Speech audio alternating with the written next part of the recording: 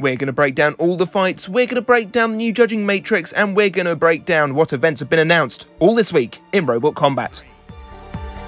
2, 1, activate. Hello and welcome to the show. BattleBots Season 6 debuted on Thursday with amazing fights, with the action all hotting up. Be aware, there are spoilers from this point onwards. Here we go then, starting with our first match, which was a match between Sawblaze and Minotaur. It was very warm indeed, as Sawblaze managed to get the win over Minotaur, bursting a battery in the process, going through that underside of Minotaur in a very spectacular way. An amazing fight to start the season. Then we moved on to a match between Gigabyte and Uppercut. This is where the upper deck came into its own, or particularly the corner sections, where Gigabyte got cornered and punted. Switchback versus Gruff showed off the newbies. Switchback trying their hardest to do something to Gruff. Unfortunately, Gruff, being the tank that it is, managed to see off Switchback in sweet fashion. A big upset as Tombstone was knocked out to Captain Shredderator. A big fire at the end of that match. Captain Shredderator now 1-0, Tombstone 0-1. The fire kept on coming in a match between Free Shipping and Blacksmith. These two fire-breathing bots put on an amazing show, going to the judges, and Blacksmith finally getting the judges' decision they deserve. Pain Train took on Deep Six in a very explosive battle. Pain Train's top panel was removed in a blink of an eye, and then it was thrown up onto the screws where the batteries were removed, and more fire.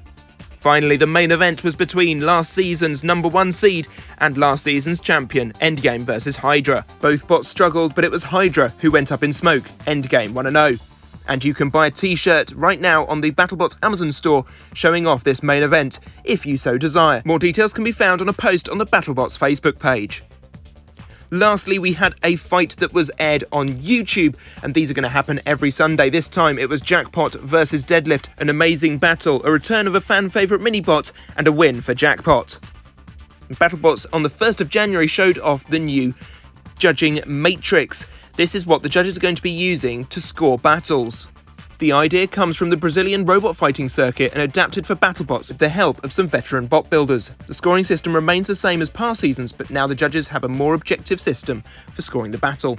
If you're interested in how this judging matrix works, do go and check out the BattleBots Facebook page for a full breakdown and example of how a battle may be scored. Over to the UK Beetle scene, and two events have been announced this week. First of all, the Bristol bot builders have announced the Beetle Brawl that will be happening in February. This event was due to take place in Cardiff, but due to the ongoing Welsh restrictions for COVID-19, this has had to be moved back to Bristol. It will be once again at the St Michael's Centre, where the last BBB event took place. Sign-ups will be live tomorrow night at 7 PM GMT. That's Monday the 10th of January over on Rampage. More details on the Facebook page.